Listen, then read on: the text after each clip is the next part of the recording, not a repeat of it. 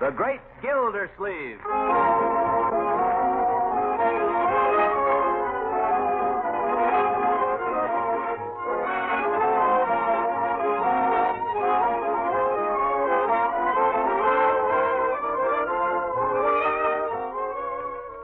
A special rebroadcast for all you soldiers, sailors, and Marines of the United Nations.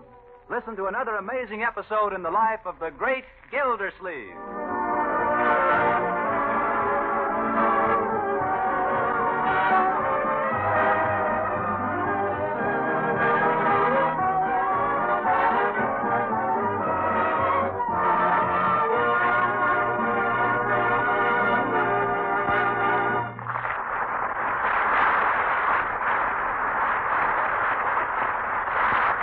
Now to our story. Upstairs in the rear bedroom, Leroy the scholar, eager for knowledge, sits at his desk poring over a problem in mathematics. Clang, clang, clang went the trolley. Ding, ding, ding went the bell. 5 times 18 is 90. Or is it? Leroy, concentrate, my boy. Ah, the great Gildersleeve himself. Down in the living room, sitting on an uncomfortable little stool and holding a skein of yarn for his niece, Marjorie. Uncle Mort, hold your hands up a little. Really, you're the worst fidgeter I ever saw. I don't see why you make me sit on a stool. Because you're so big. I can't wind if you're way above me. Yes.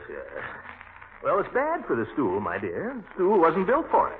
You mean you weren't built for it? No, my dear. Keep your hands up. It'll slip off. Confounded, Marjorie. My arms are tired. It won't take a minute. Bad for you to sit in one position all the time. Bad for your blood. It settles down. In the corners. Gets sluggish. Can lead to rheumatism. It'll only be a minute. Marjorie, my nose is itching. It'll stop. I can't stand it. Oh, don't. Keep your hands apart. Well, then you scratch it. Yeah, that's better. Phone. Phone. I'll take it. It's totally for me. You stay where you are. Oh, I'll get it. Hello? Yes, just a minute. For you, Uncle Mort, it's Judge Hooker. Oh, don't put the wool down. Well, how am I? I'm trapped. Just walk over here with it. I'll hold the phone up to your ear. The things I go through. Hold it closer, Marjorie. Hello, Judge. Oh, sure, I'd be glad to see you. But I'm going to see you in half an hour anyway, down at the Jolly Boys Club. Oh, private? Well, certainly. Come ahead, Judge. Goodbye. What do you suppose the old goat's got on his mind? And look out, it's Taylor with a phone cord. Oh, this darn thing. I'll fix it. Funny. Judge said he had to see me alone. Something private. Hurry up and finish winding this wool, will you, my dear? If the judge catches me doing this, I'll never hear the end of it.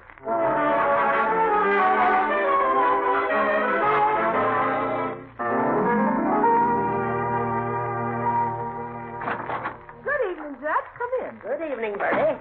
How they treat me? Oh, pretty good. I can't complain. If they don't treat you right here, just you let me know. I need a good cook over at my house, and... Oh, good evening, Throckmorton. I didn't see you. After your old tricks, I see, Judge. Evening, Marjorie. Hello, Judge. Preparing to do a little knitting, I see. Hi, went the trolley. Hi, Judge. Hello there, Leroy. Leroy, I thought I told you to go upstairs and finish your homework. I did. You've done all of it? Yep. Every bit of it? Yep. Scout's honors? Yep. I guess the boy's done his homework. Come on in the living room, Judge. Well, did you do your spelling? Didn't have any. Boy's too smart for you, Gildy. Yeah, I found that out long ago. Oh, to the breaks, kid. Very well, Leroy. In that case, you can play and enjoy yourself for another 5 minutes, and then Betty by. 5 minutes? It's bedtime, my boy. How do you like that? I work and slave all evening till I get a nervous breakdown practically, and that's the reward I get. Those, Leroy, are the breaks. You come with me, Leroy. I'll give you something for your nervous breakdown. Any more of those brownies left? Well, Judge, what's on your mind? We're due down at the Jolly Boys Club in 20 minutes. Gildy, if you don't mind, could we go into your study? Study? Certainly, if it's as private as all that. You'll excuse us, Marjorie? Shoot, Judge. Gildy, we've been friends for a long time now, haven't we? Off and on, yes. We've been through a lot together. Yes, we have. Well, What's eating you, Horace? Doggone it, if I tell you, you'll laugh. Well, not unless it's a laughing matter. Gildy, I believe I can say without fear of contradiction that this is one of the most serious matters in my life. I don't know what to do about it. It's got me all this way and that. I sit down to read a brief and my mind wanders. If you're worried about losing your mind, Judge, I wouldn't give it a thought. You've got very little to lose. Confound it, Gildy. Will you be serious? Huh? I'm trying to tell you something. It has nothing to do with my mind. It's more an affair of the heart. Oh? Well, why don't you go see a doctor, Judge? Why don't... Judge? You don't mean... Uh-huh. I'm afraid that Cupid has entered my life, Gildy. Yeah. There you go. I'm sorry, Judge. You caught me unawares. Wait a minute. Who's the woman? Why do you want to know? If you've been poaching on my No, she's no one you know. Oh. Well, who is she? Well, I prefer that you remain anonymous for the time being. Yeah, suspicious old goat. Suffice it to say that she is not unattractive. She is, in fact, very talented. To put it bluntly, Gildy, she's got me talking to myself. Does she reciprocate your affection, Horace? That I have no way of knowing. There's a way you can darn soon find out. What's that? Ask her. Oh, I couldn't do that. She doesn't even know that I... Judge, don't tell me you've been worshiping her from afar. Well, hang it, Gildy. I don't know how to handle these things the way you do. That's why I came over here to see you. Well, you've been wasting your time, Horace. Move right in. That's the only way to work it. Now, hold on. This young lady is not like most of the ones you've had dealings with. What?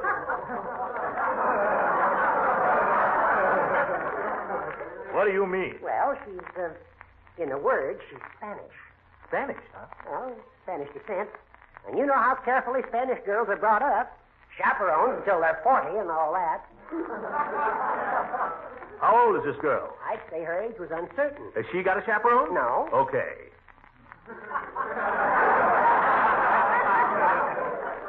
How did you happen to meet her? Well, it started with tango lessons. Oh, so that's where you've been all these evenings. Now, don't misunderstand, Gildy. It was nothing but business. At the start. Yeah. She's in the tango business? Well, she's opened a dancing school. Oh. I thought maybe the best way to break the ice might be to write her a letter. A love letter. Well, it's not very original. I thought of sending some flowers with the letter. Well, that might take the curse off it. If you don't mind, Gildy, I've made a draft of such a letter, and could I read it to you? Oh, by all means. I think it's kind of cute. See how you like it. To whom it may concern.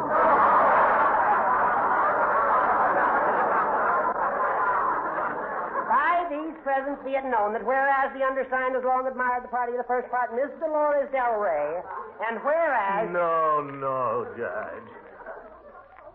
No good? No good. Well, I intended it in a humorous vein, Gildy. Well, it doesn't come through, Judge. And anyway, it's the wrong approach. Yes, huh? Definitely. This woman is Spanish. You have to remember that. What do you know about Spanish? I merely studied it for a whole year, that's all, in high school. ¿Habla usted español? Sí, señor, yo hablo español. ¿Dónde está mi sombrero? Spanish. Gildy, would you help me with this letter, would you? Tomorrow, Judge. We got to get down to the club now. Well, I'm afraid I'm not going to be able to make the Jolly Boys tonight, Gildy. What do you mean? You're on the way? No. You see, I have other plans for this evening. Oh, slush. Sorry I can't invite you to come with me. Judge, you couldn't drag me there with a subpoena.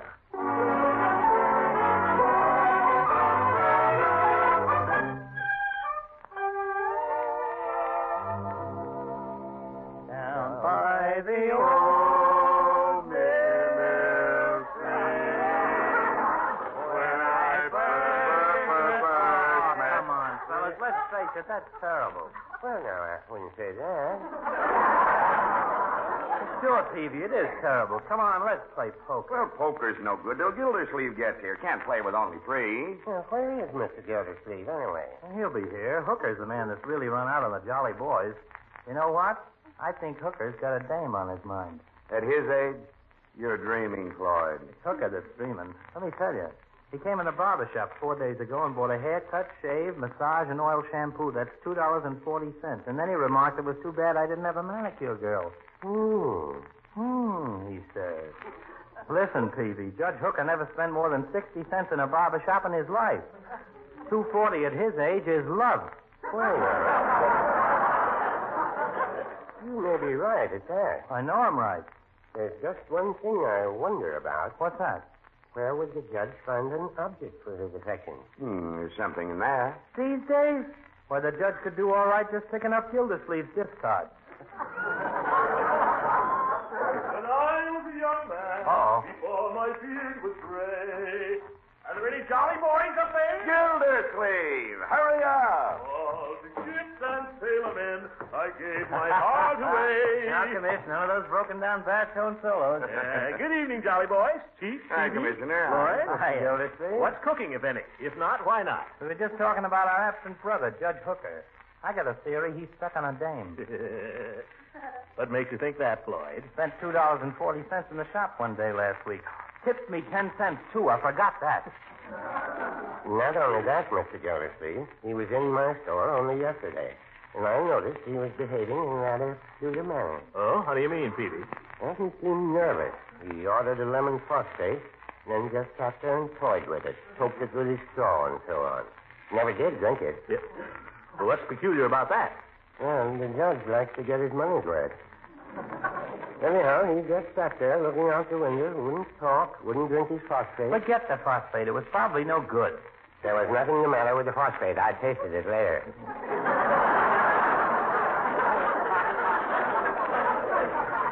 Never mind, Phoebe. Get to the point. Well, he sat there mooning, and all of a sudden the town clock struck 5, and he jumped up and dashed into the phone booth. Well? When a man his age makes calls from a booth, much of business. Well, I still say all you guys are just making a fairy story. Judge is 60, and everybody knows it. Sure, everybody knows it. But does the judge know it? What do you think, Commissioner? Gentlemen, I don't think. I know. I'm in a position to inform you that Cupid's dart has struck our friend Judge Hooker right over his left-hand vest pocket. Don't laugh, boys. Remember, this girl may be somebody's grandmother. Yes.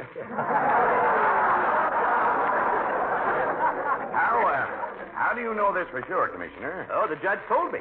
Did he mention the name of the fair one? Well, the lady is named Dolores Del Rey. He claims she's a Spanish beauty. Dolores Del Rey. Hey, wait a minute. That's the woman that's opening up the new dancing academy there on State Street, next to Beckman's drugstore. Well, she was in the station last week to get her license. Oh? Did you see her? Did I? Oh, you're darn tootin' I did. Yeah, my desk sergeant saw her, too. I thought he was going to jump right out of his uniform. No kidding. Oh, she's a real knocker. Well, apparently the judge has got something. You know, fellas, I promised to help him write a love letter. But the judge has always been such a good friend of mine. Maybe I ought to go a little further for him. What do you mean, Mr. Gildersleeve? I'm willing to call on the lady in person. That's all, brother. I resent your insinuation, Floyd. Do you think a member of the Jolly Boys Club would steal the girl of another member? Not if he was looking. Floyd, we're all gentlemen here. Oh, yeah, I keep forgetting. Well, see that you remember it. Shall we play, gentlemen? Yeah, come on, let's get down to business. There is a tavern in the town, No, And there, my true love, Come on, let's play, folks. into the town and drink his wine.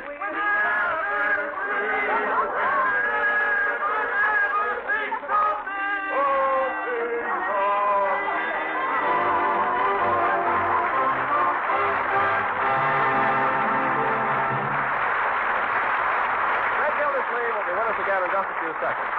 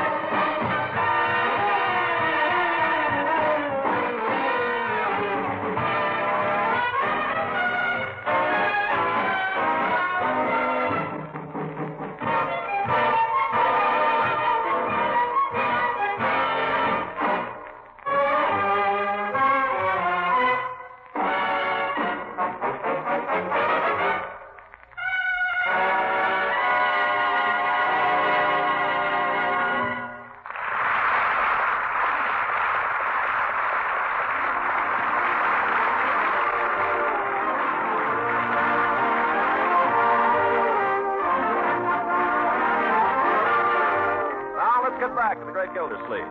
He'd promised, you remember, to compose for his old friend Judge Hooker a love letter calculated to arouse, yet not alarm, a Spanish lady of tender breeding. After sleeping on the idea, however, he's come up with a better one. So let's join him in his study where he's discussing it with the judge. I'll tell you why I didn't, Judge. I might write you the best love letter in the world. But after all, what's a letter? A cold thing at best. What you need is a more personal touch. But Gildy is... My own best work has not been done by mail, Judge, believe me. But I wouldn't know what to do. I wouldn't know what to say. When I'm alone, I can think of all kinds of beautiful thoughts. But when I'm with her, I'm tongue-tied. Well, then let me handle it for you. How? Well, arrange to have me meet her. No, you don't. Horace, you trust me, don't you? I don't know. Well, of course, if you don't trust me, I can't do anything for you. Now, don't get sore. This was your idea, you know. Heaven knows I have no interest in the woman. Any woman, for that matter. I was saying to Floyd only last night. Funny about women. I can take them or let them alone. Well? Gildy, I don't want you to think I don't trust you, but if... Look, Horace, you remember when you were in school? You remember the courtship of Miles Standish? He wanted to propose to a girl, but he didn't know how. So he got John Alden to do it for him. This is like that. How did Miles Standish come out on that? All right, we'll forget Miles Standish. What is it? Nothing but a poem by Longfellow. What does Longfellow know? He probably ran if he even saw a girl. Did you ever read Cyrano? I think so. Now, there's a poem by a Frenchman, Judge. You can't fool those Frenchmen. Longfellow. You remember Cyrano? He was so ugly no woman would look at him. So he wrote love letters for his friend who was young and handsome and attractive. Now, that's more like it. If you'll promise to handle it like that and not double-cross me... Judge, did Damon double-cross Pythias? No, but I'll bet Pythias kept an eye on him. I give up. I was willing to help you out, but this is too much. No, I'm sorry, Gildy. I'm sorry, old man. I'm sorry. Sorry. I won't say another word. Now, how can we arrange it? Well, I think the thing to do is to arrange to have me meet her. You know, just casually, and give me a little time alone with her so that I can... Why alone? Judge! Oh, I'm sorry, but I don't see why I can't come along. Because how can I tell her what a great fellow you are? How brilliant, how attractive. With you sitting right there belying my every word. Well, I don't care for the way you put it, but perhaps you have a point. All right, when are you going to see her again? Tonight. Good. Call her up and tell her you're going to bring a friend. And you arrange to arrive a little late, see? Give me time to break the ice. How much time do you need? Half an hour. I don't stall around. The date's for 8 o'clock. I'll plan to arrive at 8:30. Wait a minute. One more thing. What's her address? Oh, I hope I don't regret this. It's 178 Homedale Avenue, apartment 2B. What'd you say her name is? Dolores? Dolores Del Rey. Oh, shall I call her Senorita, or does she understand English? I'd prefer that you call her Miss Del Rey. That's what I call her. No wonder you're not getting any place with her. Well, leave it to me, Judge. Leave it to me. And I'll see you tonight. I shall be there at 8:30. Bruin watch time.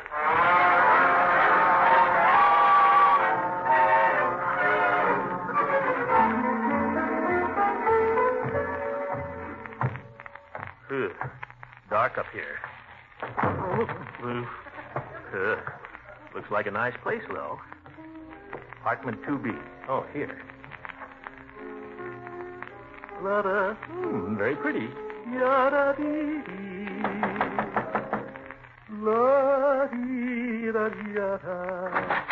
Oh. Oh. Good evening. Senorita Del Rey, I presume? Yes, I am Miss Del Rey.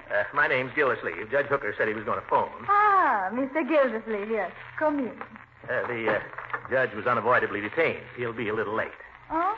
Oh, that is too bad. Still, maybe we can spend a little time getting acquainted, eh?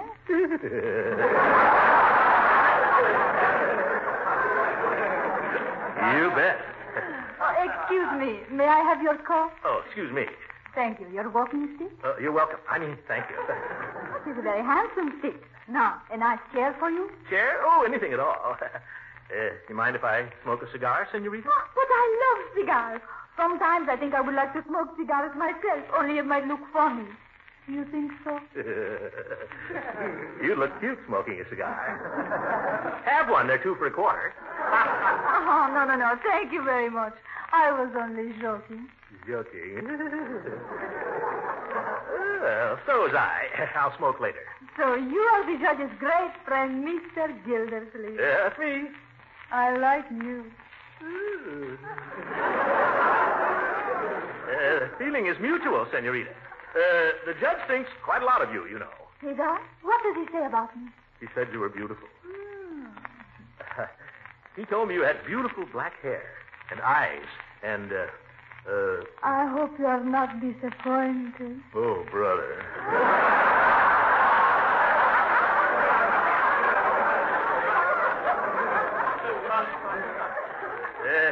The judge is a fine fellow, isn't he? Oh, he's very sweet. Huh? I think he is very sweet. Well, he probably shows you his sweet side. He's a very good lawyer. Now tell me something about yourself for a change. Are you a lawyer? Oh, no, I'm a water commissioner. In the water business? I work for the city. I see that everybody gets water in the houses, factories, and so on. Oh, you are a big man. Well, I guess it's a pretty important job. Oh, you are too modest.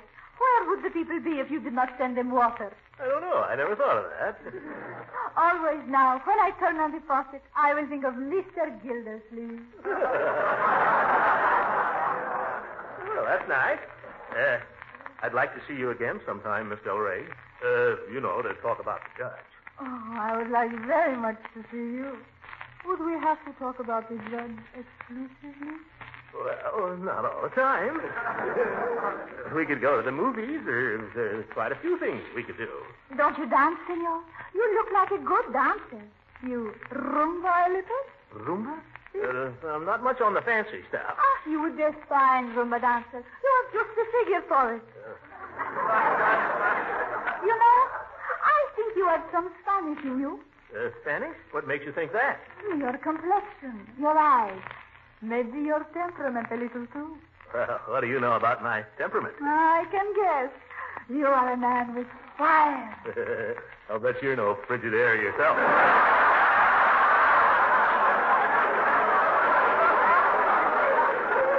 Oh, no. Oh, no, senor, I am serious. You have Latin ancestors, perhaps? Well, I wouldn't be surprised. Way back there, some Spanish don or something. Donde está mi sombrero? Your hat?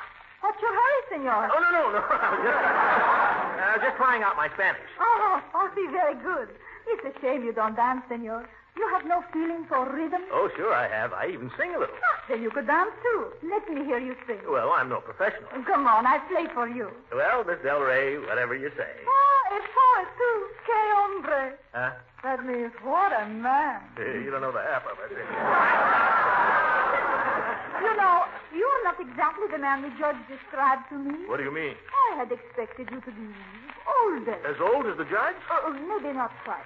But I thought you would be fatter. Fatter? Why that? Oh, but you are quite slender. I keep myself in pretty good shape. Feel my muscles. Here. Feel that. Oh, I would be afraid of you. Oh, I wouldn't hurt you. Will you sing now? If you really want me to sing, how about Sesame Mucho? Oh, that is a beautiful song. Come, I'll play for you. Is this your key? My key? Maybe, I guess so. Bésame, bésame mucho. Each time I cling to your kiss, I hear music divine.